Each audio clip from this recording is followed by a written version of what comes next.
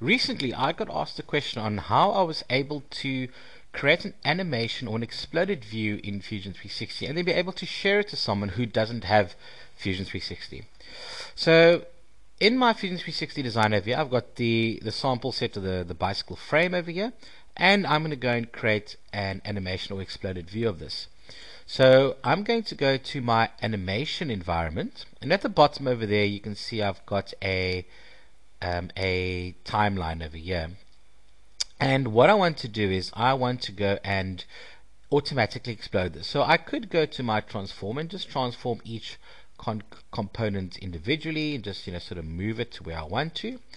I'm not going to do that. I just want to go take it, explode it all automatically, put some callouts in, and then send it off to my client or to the one who needs to review this.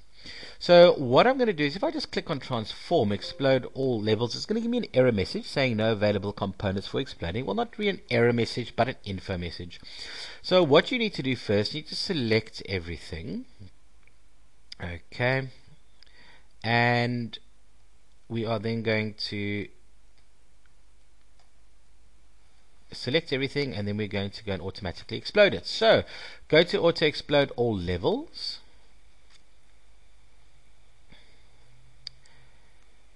Okay, this might take a little bit of time depending on sort of how many components you have selected. And then you'll see it'll give you a little preview of how it's exploded your components over there. Now, if I wanted to make the explosion a little bit bigger, you can see that I can just scale it up or scale it down. Okay, let's have it sort of kind of halfway in the middle there. So once that's done, I click on OK. And there we go. Now what I can do is I can go and just going to go take it to a nice view over here. Okay, using my view cube in the top right hand corner, very, very useful and available in all the Autodesk products. So you're used to the way that a 3D component will operate. So if I look at my animation, I'm just going to just last for 1 second. I go to the bottom here, click on play, and it takes a second for it just to come out and have 2 different camera views as well. So what I'm actually going to do is, because I want it to go up to that 4.1 second, I'm just going to go and using my shift select all my movements, right click, and you can see their duration. And what I'm going to do is I'm going to say it must go up to 4.1 seconds. Okay, now if I go back to the beginning of it, you'll see there that it gradually opens up and will be exploded that way. Now while it's exploded, maybe I want to put some annotations in, so I can create a call out and just label some of this stuff. So I can say, well, this is the main frame, okay, and do another call out, this is the main spring, the main spring. Okay, so once that's done, I can just see how it is. Great, there we go. Comes up,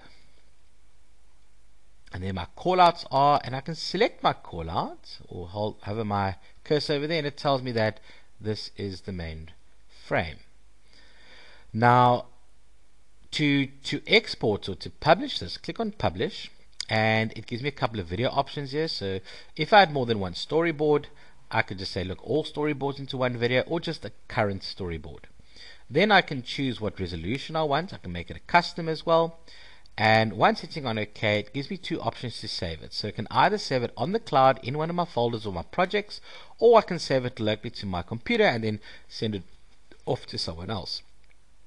Okay, so once that's done, I am going to go and save this now. So let's go save. And then just save it so that I can now share this drawing so that anyone else can take a look at this design over here.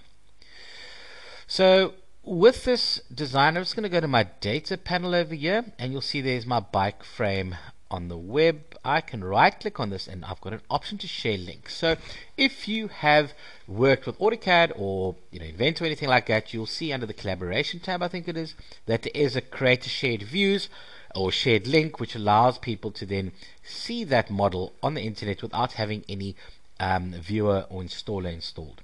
Okay, so not installer installed, any viewer installed like DWG TrueView or Inventor View, for instance. So now what I've got over here, I can go and say, you know what, I want them, allow them to be download this object, share the latest version with anyone using this public link, and then I can also put a password on if I wanted to. So once that's done, I'm just going to go copy this, copy,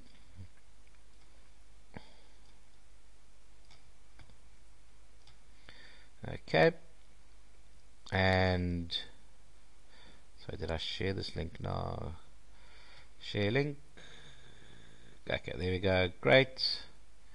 Copy. And I'm going to go now and look for my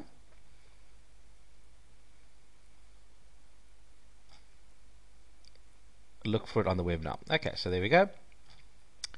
So let's go and paste that in over there. And you'll notice that because I said it was downloadable, you'll see that I've got a download button over here. And when I download it, it will be able to download any of these type of, any of these, SketchUp file format, FBX, STL, DXF, STEP, SMT, SAT, IGES, OBJ, or I can open it back up in Fusion 360.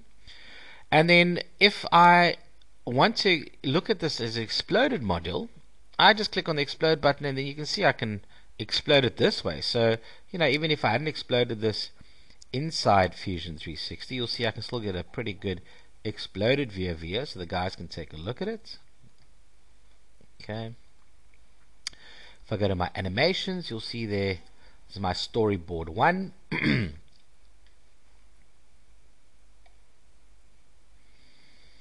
Okay, it just looks like this hasn't come through.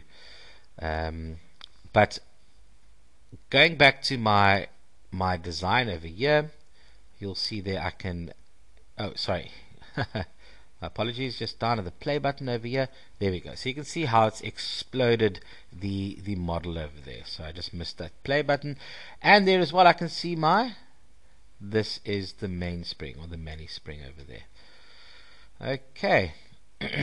And up there, okay, so this is the main frame. Okay, has it attached to that? So I have to take a look at that. I've just done something in my in my animation where I've just got to maybe tweak the animation a bit, and where that where this call out actually comes in. So it's just remained at the place over there. I just got to go and bring it back in.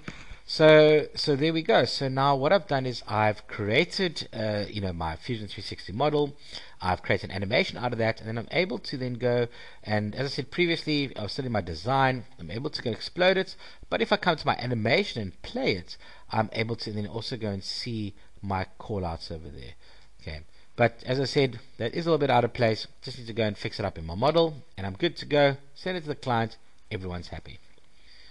And that's how we take Fusion 360, animate or explode and some objects, and send it to a client. Thanks very much for watching.